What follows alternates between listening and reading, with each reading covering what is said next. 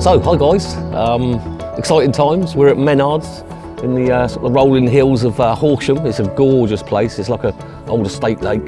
So we're down here shooting little rig sequence, the basic complicated rig for Gardner. So I've joined Gardner after many years. I nearly joined them years ago and I ended up having to go somewhere else. And so yeah, well happy to be with Gardner, who are connected with Renyard Tackle. So I've got all the prop bags and I've got all the best kit ever I could ever imagine now. So yeah, exciting times ahead. And like I say, we're gonna roll through. I'm going to do eventually on the website, some of the rigs that I've invented over the years, and we're going to put them on a little portfolio of the rigs. So this one, we're going to get started. The rods are out, as you can see, just behind me, that backdrop. It's beautiful. Renyard's has got 200 to 250, they're not totally sure how many fish, which is nice. You know, you still get that romance of not knowing totally what's in here. We know there's possible sort of 540s, and we're going to see if we can catch one. I've only got till tomorrow morning, so we've got another 24 hours, and then we've got to be off because as it's spring now, everyone's coming out. They're dusting off the rods, and so we're up against a bit of time.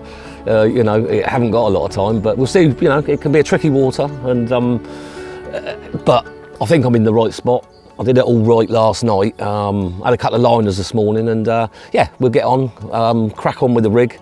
And this rig is basically, I've caught more 30s and 40s on this rig alone. It's my go-to rig, and it's the easiest rig. So we're going to show you the products that we're using, and ironically, the BCR hooks stands for the basic complicated rig. Sometimes planets align, and I think they have. So we'll get on with the rig, and hopefully have a fish as well. So guys, let's talk basic complicated rig. It's a rig I've developed for 95, 96, and it's one of those, it's my go-to rig. I use it from April to November. And there's a reason I don't, which I will explain in a minute. But I called it the basic complicated because it's complicated for a carp to deal with, being invisible, the way that the carp feed. They feed differently in the spring, summer and autumn.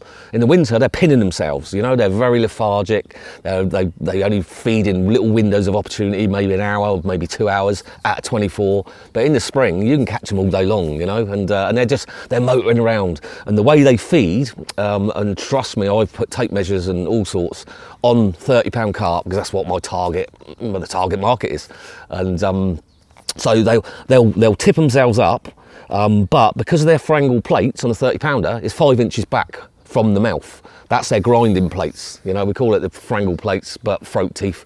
So if they stayed in a vertical position like that, all the food would fall out. So they have to come up, and that's why I do the rig.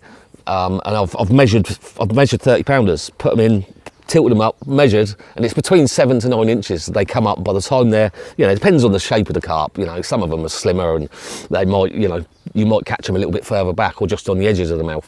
But it's primarily, it catches once they come up and then they start grinding the food, boom, it generally hooks in the scissors. Whereas like the Wivvy pool rig hooks dead in the centre. If you've got on a pop-up, it hooks dead in the centre, even on bream and tench it does, you know, even tiny mouths. It's just more mechanically astute. But this one, I've caught probably, with the tuitions, God, over 500 English 30s and 40s. That says to me, this works. You know, you do, it's a go-to rig that you can tie up in a minute. You know, if you're one of those guys that ain't got a lot of time, or you don't, you know, your missus is giving you grief or whatever, and you're not allowed to do this and do that, you can get to the lake, tie one up, put it out there. It doesn't tangle. You can slide bags down it. You can put a round stringer on, which confuses the hell out of them. They come across 7 baits sat there, and your one's in the middle. And they just, I've watched them, they suck the whole thing up they go, bam, and it's photograph time.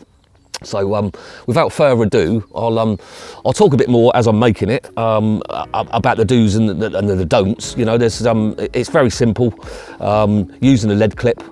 But like I say, you got to use a ring swivel with it. You have to, and I'll show you why once we've tied one up, and I'll tie it to that, and I'll show you the reasons why. So without further ado, we'll get on, and I'll show you how to tie one.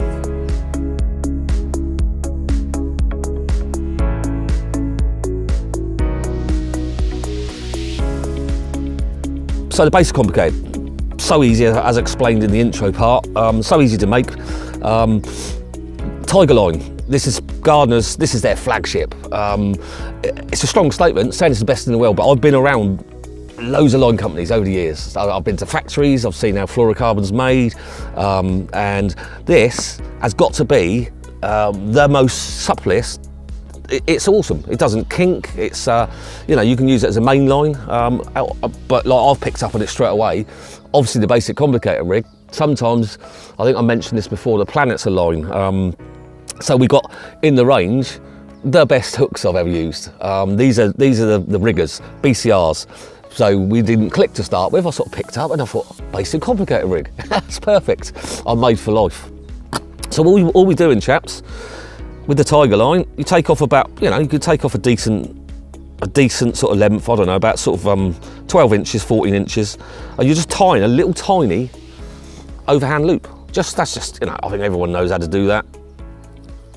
And it's just to put in your boilie on. Like I say, the rig's very basic. So you take out, you can use a wafter, you can use a bottom bait straight out of the packet, which I tend to do a lot. If I'm using the round stringer, that's what I do. You know, on the tuitions, that's I teach them just to use it straight out of the bag. You know, this is a Blake's Milky Nut Pro, little 12 miller, and so all you're doing, putting that on, just a little boilie stop. It's nothing to, like I say, this is basic, but it's a complicated rig for the carp to deal with. So we take one of these little beauties, the BCR hook, and it's important to mention that because of the angle, let me take that out of my mouth, because of the angle of the hook, I use size 8s, which are, you know, the smaller the hook, the smaller the gauge, the smaller the hole. I've always found bigger hooks, they make a bigger hole and they're easier to pop out, you know, when you get the fish under the rod tips. With the small ones, they go in, they stay in. And because of the angle, that once we've tied the series of knots in there, I'll show you how and how it kicks off. You've got a tiny hook, very, very sharp. And I've used 20 millers with size 8s and they still work.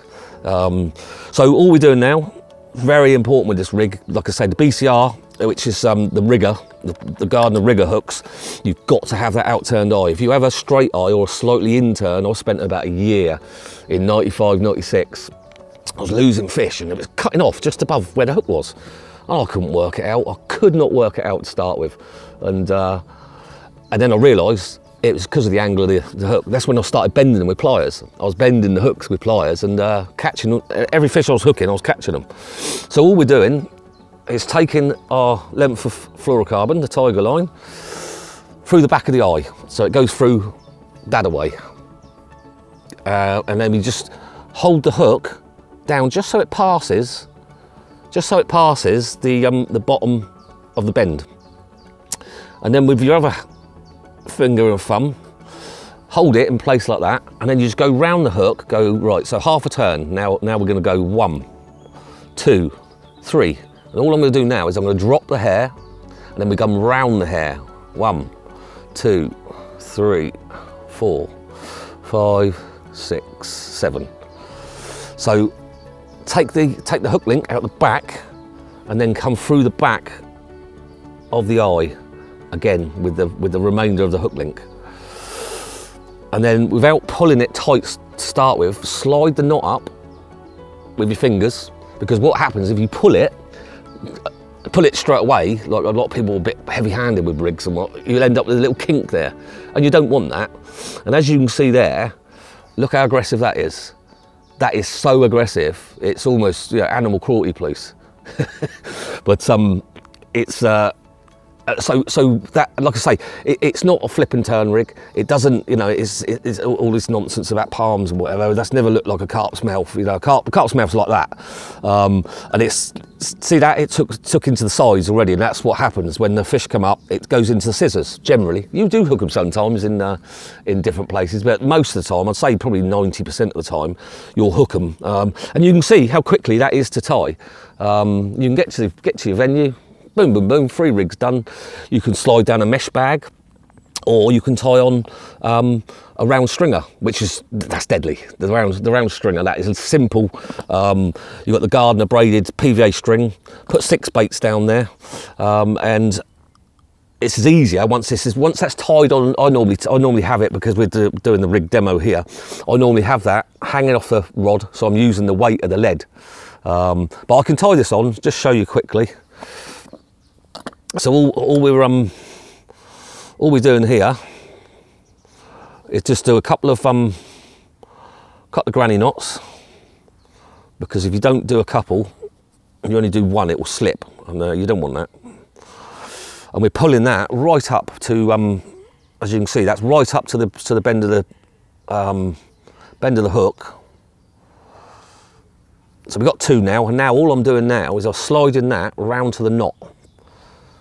Okay, so on your bottom bait, the bottom one there, there's a little, see the little loop there? You just hook that through, and then take the hook bait, poke that through there, so it goes into a little round stringer. So we'll cut that off, and just to be double sure, I always tie the hair down again. So just use that bit that you've cut off there of the string, tie this on to the hair, and this one you only need to do this once. This one doesn't come undone. So just one little overhand loop, granny knot, whatever you want to call it. Where's it gone? Guy my age, I tell you, I'm going to need some glasses soon. So you just tie that down, and that just, you know, everything in carp fishing is percentages, and down to rigs, you know. So just that little extra bit where you tie in, because it can flip over, but that is absolutely deadly. They don't know what to do with it. They really don't. And there's not many people that use that type of method, and they can't work out. Their eyesight's nowhere near as good as ours, especially when the spring's up and the water starts clouding and they're moving around, and there's, you know, so they come along, they just take the whole lot up, and boom, it's like I say, it's a very easy one. It doesn't tangle, and important to say. So what I do is always using obviously the Gardner lead clips, but a ring swivel. It's imperative you use a ring swivel. If you tie it straight to a normal quick change clip or whatever, which I've never used those quick change. What's the point? Who's in a hurry? I don't get it. I just don't get them, to be fair. I'm old school. But so a ring swivel, if you tied that to there, normally that can do that. It can loop up, right? With a ring swivel, it lets it drop down. And it's a very important part. Like I say, percentages are all key to being successful. So what I normally do to get the distance, like I say, when they, you know, like I said in the previous chat, they go up, and I want it between 7 and 9 inches. So what I do is work out from the ring swivel down to the hook bait. I know my fingers that's 5 inches apart. So by the time I tie a 4-turn grinner knot and then slide it down, it should be about 8 inches.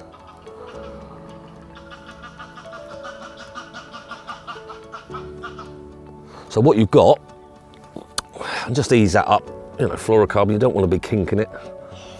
And that lovely little grinner knot slides up there. There's no damage on that whatsoever. And then you just ease that in, pull that bit tight, and you're ready to go. You know, the other thing you can do, you can make a mesh bag up of hemp, PVA friendly hemp from Blake's, that's what I normally use, or the mini mix pellets, and you can just slide that, before you tie that on, you slide it down, and then that covers the hook. The hook is literally covered in pellet, so it's covered. It's literally invisible. The whole thing's invisible, and always use a heavy lead with it. But what you can do, that sort of setup, you can put 3 of them out there. Whether you're on a big, I've caught on big pits, small pits, under bushes, everywhere. It's I'd say it's my go-to rig. But you can cast them out and then just flick baits all over the place, scatter them everywhere, because you want the fish doing that. You know, you want them picking up the bait, moving on to the next one, picking it up, and get competitive. And that's it. That's the basic complicator rig.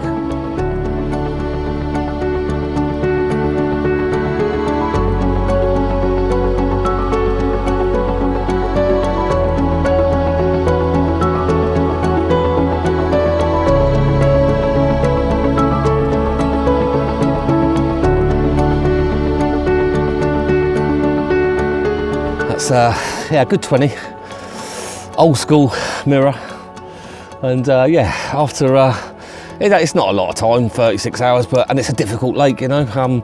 It's not an easy water. Even the owner asked me to say that it's not an easy water. It's not for your novices, but beautiful place. And this is the type of carp you can catch. Unfortunately, the one I lost was bigger than this one. But without further ado, I'm going to wrap the session up because we're literally over our allocated time. She came in at the last saving grace. But yeah, happy days.